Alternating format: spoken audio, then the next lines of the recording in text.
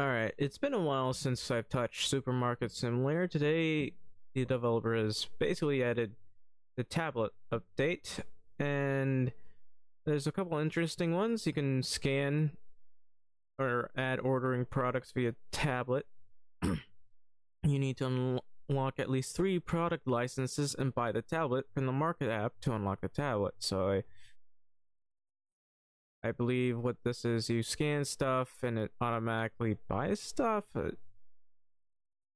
I don't understand enough about this part because I was never really asked to scan stuff while work before. So I had customers asking for help for self checkouts, and I know that feeling. People asking for help every 5 seconds.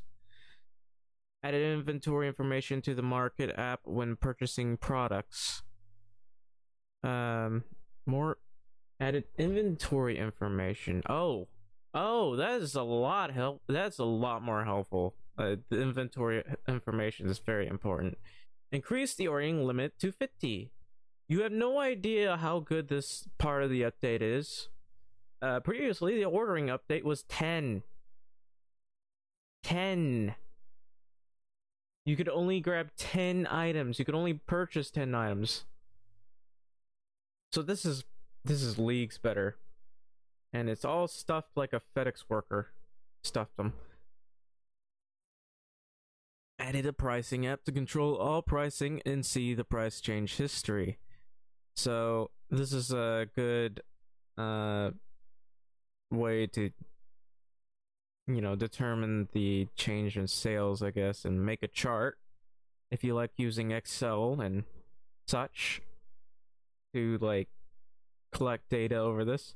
There's more. Added extra 2 restockers. Added restockers prioritizing the boxes with the least amount of products on the floor too. So it's kind of like FIFO basically, or semi FIFO. If you don't know what FIFO is, then it's basically first in, first out. Added a detailed settings screen. Advanced graphics run in background audio settings. Added 4 new objectives for customization and tablet.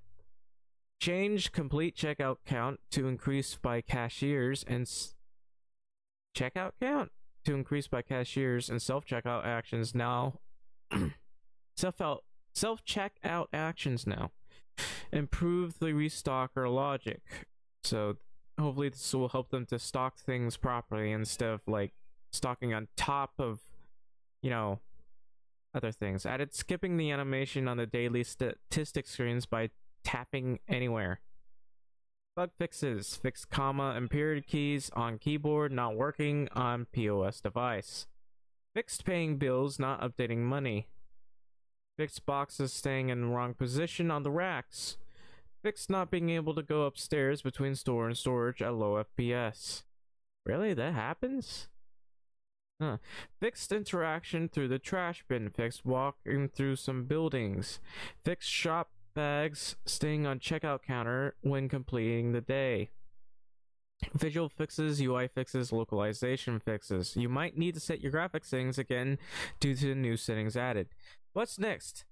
Adding boosting cashiers to speed them up. This is pretty nice to have. Restockers merging boxes with the same products to save some space. That'll be added. So, I don't know. I think there's only one person working on this, so this is actually a pretty decent update.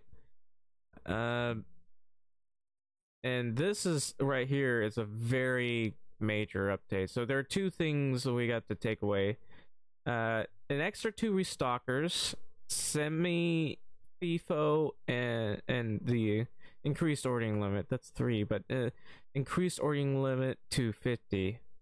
Now, I'm not too concerned about this, but I think I'll be pleasantly surprised with this. I do plan on using this. This is pretty cool to look at. But yeah, that's basically the Supermarket Simulator update. And if you want any more news regarding certain updates on certain games, then leave a like, subscribe, or follow, depending on where you're watching. and I'll see you guys next time. Thank you for watching, and good day.